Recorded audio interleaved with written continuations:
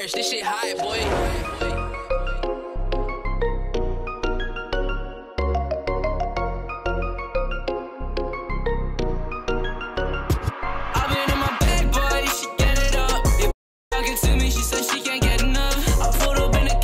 Here we are, headed to the post office, and as you would imagine, I had to move the Lamborghini out the way. Wish I could take it, but just not a good idea.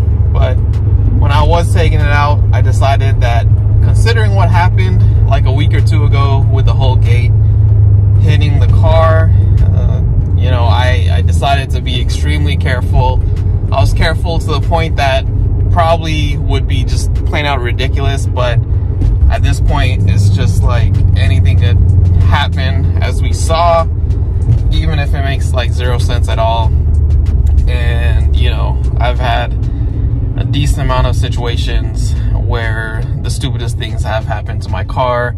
We obviously saw the gate randomly swinging into the Lambo, which easily, you know, could have been avoided. I mean, I was just putting my mail in the Mercedes and I was going to walk back to the Lambo.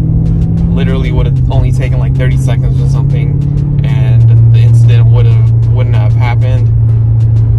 With the C63 a couple years back, I took it to court and somebody dented my passenger door, and it got dented fairly badly. I mean, it was only like maybe this big of a dent, but you could see it because the paint literally peeled off from the you know, somebody's door swinging into my car. So not only was it dented, and you could see it sort of because of the paint being chipped, but also based on the fact that the car literally had no dings on the body whatsoever. So from the side you could easily notice that there was a ding. Obviously you guys saw the Lamborghini wheel get chipped due to a pothole. What else? I mean, there's just the randomest things. Obviously I haven't had that many issues occur, but when they do occur, it's always like the stupidest thing ever, and unfortunately there's nothing we can do about it. I am outside for the first time in several days actually, and they have been working on the garage, so I thought I'd come out here and check out what's been done. This is the outside, which is, I think, fairly similar to what you guys saw the other day. I think they might have worked on the side and removed those pieces. And then I know yesterday they were working more heavily on this door, kind of the cutout of it. But yeah, let's see. So I guess they've been working here. I don't know if this part was complete before, but you know, not sure. But yeah, the rest of it looks the same. I believe they completed what was missing over there.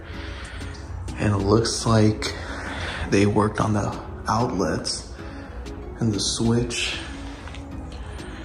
which I'm not going to touch. I don't want to get shocked over here. But yeah, I guess they haven't put that light on, but all the outlets are done. And yeah, and there's obviously supposed to be lighting out here, which I guess has not been completed either. But yeah, so a little progress on this side. Outside over here pretty much looks the same as well. Obviously they haven't done anything on this end, which should be cemented. Interesting side view over here. It wasn't like that before, so that's interesting. But let's head inside. Okay, it definitely smells like that new wood smell that you would smell at Home Depot or Lowe's or whatever. So it definitely smells like that. Guess they might have done some work over here, but it looks really similar to what it was before. I'm not sure if this wire was dangling over here before, but yeah, I think they might have done something over here since I last came. And then, not sure if there's anything else going on. I'm not sure if this wall was ripped out. Don't believe it was. And then over here, I think they've done some work on this wall. At least I think so. I'm not 100% sure, but I think it looks a little different. I don't think anything up here is different. Anything over here. So yeah, I think there's several minor changes, considering yesterday they were here probably like 8 or 9 hours, if not more. I would have expected more done, but regardless, that is the update. I think last time I came out here, it was a few days ago, and I know since then they've worked on it at least two days, if not more. So that's the progress in like 2 days or so. Now we head out over here to look at the cars. I think I'm going to actually remove this because it keeps dangling in the wind, and I'm a little afraid that it'll fly off, kind of like the other side did. Got the Lambo. Well, man, the good weather needs to be sort of continuous so I could actually wash this car, since I don't want to wash it and then have it get rained on hours later or a day later. But it's definitely dirty. It wasn't this spotty last time I saw it. An update I do have on the Benz is that I've actually been communicating with the dealer I bought it from in the Bay. So they're looking for other cars to sell, and usually they sell more specialty cars like AMGs and stuff. They've, you know, sold a lot of AMGs. They actually had a couple when I went there.